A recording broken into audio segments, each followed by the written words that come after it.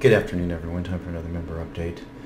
So how do you survive an insane Bitcoin bear market? Well, first of all, you start out by not getting fragged. This is how my character Butch died in PUBG Battlegrounds, which is really cool because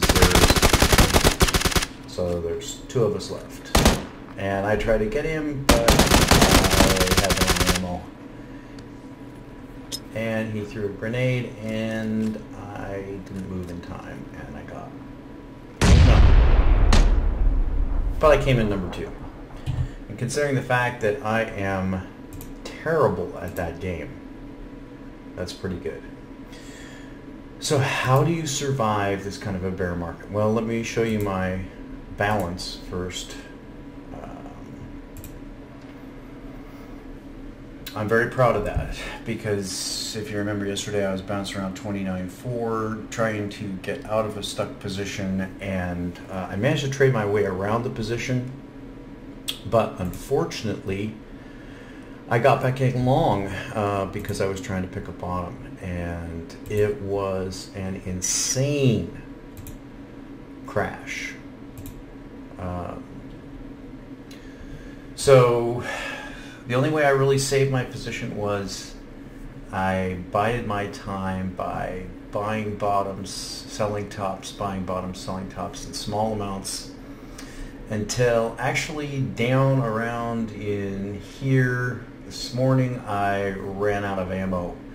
I was actually long 2.26 Bitcoin at that point. I had no more cash left. And it was still falling. I think my last, I don't remember what my last buy is, but I have a record of it here. At that point, I actually stepped over to Coinbase and bought a little bit. I think I got filled around under 11,000. Coinbase promptly shut down after that. I think low print was 10,500, but I got filled pretty good. So yeah, it was very hairy, but I managed to trade around the position. So you can see technically it was kind of quite predictable as far as where it was going to go. If you look at the last base, you can see the last base is sitting right around 12,000. We actually dipped below it, which isn't unusual. Let's pull back to the 6 hour. So you can see there, that's pretty standard. I am completely out right now. I managed to get out around 14,000. So I pretty much played this last rally here. Going long, going long, going long, going long, everything around in here. And then selling a little bit, buying a little bit, selling a little bit, buying a little bit, selling a little bit, buying a little bit, and then selling it all right there. So now I'm flat. So that's how you do it, and boy, is that a nail biter.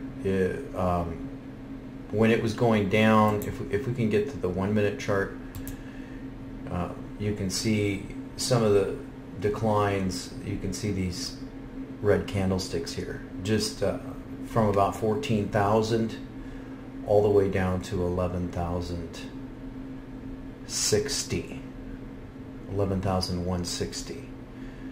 It was more dramatic, I think, on the Bitfinex chart. I switched over from using Bitfinex over to Bitstamp because Bitfinex just wasn't reporting information properly. So you can see we put in a low of 10,700 on the Bitfinex chart. On the Coinbase chart, there's that low of 10,401. So yeah, a retest of the 10,000 area. I was expecting it possibly to happen, but I wasn't really convinced. I started my heavy buying in the 12,000 area, and it got away from me. So at that point, the only thing you can do is hold on, trade around your position. There was a lot of stuff that I bought that I should have held on to, but I just wanted to play Bitcoin. I bought Bitcoin Cash, where let's go and look at some of the history. I actually sold it to raise money for Bitcoin. So Bitcoin Cash, you can see I get to my trades. I bought it at 21.52, bought a little bit at 25, 26. Yeah, that was yesterday. So I actually scaled into Bitcoin Cash around 2100, down around in here, but I was forced out because I had to raise cash for my Bitcoin position. So that was that's a typical if you look at the chart here on Bitcoin Cash, that's pretty much a no-brainer when you see this one here, an actual test of November. You're going to get a bounce unless it's the end of the world, and if it's the end of the world, you probably don't care. So at one point, these coins were all down 30 to 40%. Just about every single coin was down 30 to 40%. This is a rolling 24-hour average, so you can't. It's not just. It doesn't just start at one point in the day. It actually just rolls throughout the day. So those percentages can be a little bit confusing. So I'm out right now, thoroughly exhausted. Should I have held on for more? Probably, yeah. Probably sold too early. But I actually need to get some sleep because I haven't been able to sleep with this position on. So let me, this is actually my trade history. This is kind of interesting here. Let me see if I can expand it so you can see it. Yeah, try to make the numbers bigger here. So you can see my exit this morning, getting out 14, 13, 893, 13, 893, 13, 870, 14, 14, 13, 950. These are all sells selling into the rally. So you can see I actually sold at 13.6, 13.120. I actually sold at 12.790. So the last buy you can see 12.200, 12.444. Here is a trading around position. So you can see that I bought a little bit at 11,800 and sold a little bit at 13,000. Then you can see the bulk of buys in the 11,000 range, some of the 12,000. So you can see as I kind of started to get trapped, if we go back down, you can see me buying in the 15,000, selling in the 16s, buying back in the low 16s, selling in the 16s, and then just kind of following it all the way down, buying and selling. You can do that as long as you get the dips right. It's hard to know. Like I said about these red candlesticks here, there was a lot of those that fooled me. This bottom certainly fooled me. I did not expect this kind of a decline. So, you know, yes, you can buy and sell around it, but at some point you're just going to run out of ammo. When you get a decline like this and you're just continuously buying in the face of it, you're going to run out of ammo. Ended up with this nice huge W for winter, which is a pretty bullish formation, usually fairly consistent. This W here and this W here, I actually thought those were going to stick, and they didn't. I managed to sell a little bit here and buy back a little bit, but then this big slide, that was the one that, by the time this was over with, I was completely out of ammo. I was 100% long Bitcoin, and it was still falling, so that's when I went over to Coinbase and bought a little bit. So an extremely harrowing market. That's just the way it goes with Bitcoin. Now, of course, the pundits and everyone else was calling the end of the world, but it never is. I think a correction back to 10,000 was due. The only reason why I'm not in the market right now is because a correction below 10,000 is probably due. So I had an opportunity to get out flat with about a little over $1,000 profit. So I'm going to let the market stabilize, determine what it's going to do, and then make some decisions. If the market stabilizes and gets in a rally mode here where it just kind of continues up, then we'll start to see the alts come alive here. So you can see some of them are burst here. Is the big winner on the day, but you can see Next coming in, and I doubt if Next has, it is making a new high in Bitcoin. Let's see if it's making a new dollar high though, because Bitcoin was really killed. So it's possible, yeah, you can see it's, even though it's making a new high against Bitcoin, it is not making a new dollar high. Normally it's the opposite. Bitcoin is usually always stronger than the other coins, and they make a new dollar high before they make a Bitcoin high. So you can see it's already starting to resume the bull market in the alts. There's some that, here's one that I picked up a little bit as well, and had a dump with Zcash. It was all the way down to 365. So you can see cut in half. And that's par for the course for cryptocurrencies. Sometimes it's hard to buy when it looks like it's the end of the world, but that's really when you have to buy. And it's also really hard to sell when it looks like it's just going to the moon. Like I probably sold too early on this one. But when you see a series of green like this, all green, then you usually want to fade whatever the market's doing. Whatever the crowd is doing, you want to go the other way. And the way you know what the crowd is doing is when you have just this incredible one-way movement, series of green or red candlesticks that is just all in one direction without hardly any pause. That's usually an indication of what the crowd is doing. So we had Peter Schiff come out on Zero Hedge talking about how Bitcoin's going to zero. You know, the guy is really, he has absolutely no credibility at all. And the fact that he would bash something that he doesn't even understand, and it's not like he hasn't had an opportunity to understand it. There have been plenty of people who've tried to explain it to him, but he's just not interested in learning the truth about cryptocurrencies. Maybe he's committed to gold and silver and mining shares in his funds. People have speculated that he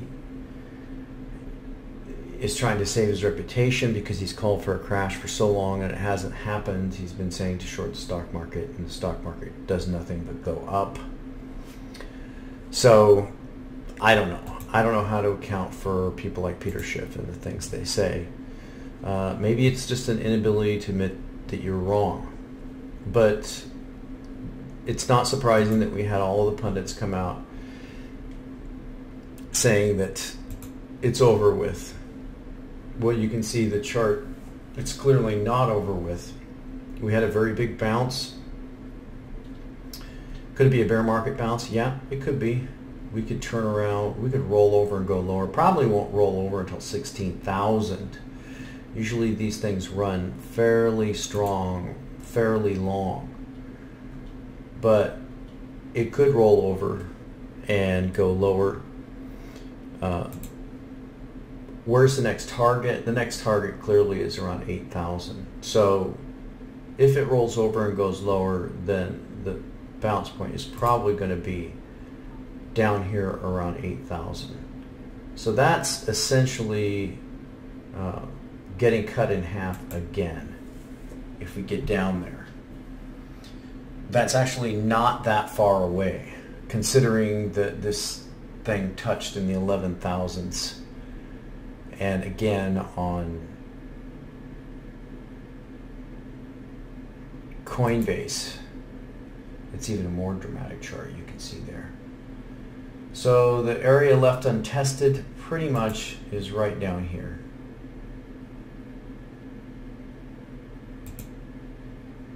And you can see here on the MACD, we've got a pretty big crossover there. Something that goes back, I mean, how far do we have to go back to see something like that? We just haven't really ever had anything like that. So as far as the MACD being oversold in the short term, you can see that finally it did make a bottom.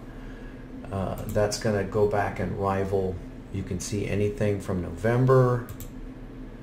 It's lower than anything in the fall. Going back to August, clearly lower than anything we've had since August. And right there, when we get to this chart, you can see that the last time that we got down here on the MACD was back here at this correction, where we actually just touched the zero line, sort of similar to what we're doing here. But these prices clearly indicate a lot more volatility than what we had back here. But the MACD is similar. Looking at the size of these candles, that's clearly range expansion.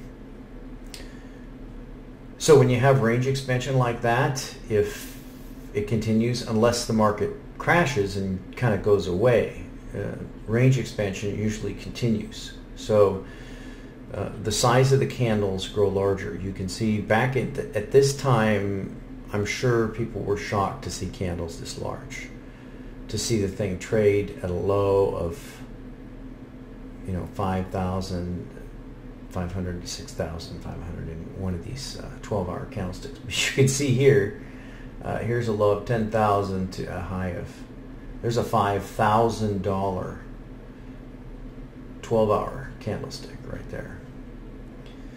So you probably want to expect this type of range expansion to continue.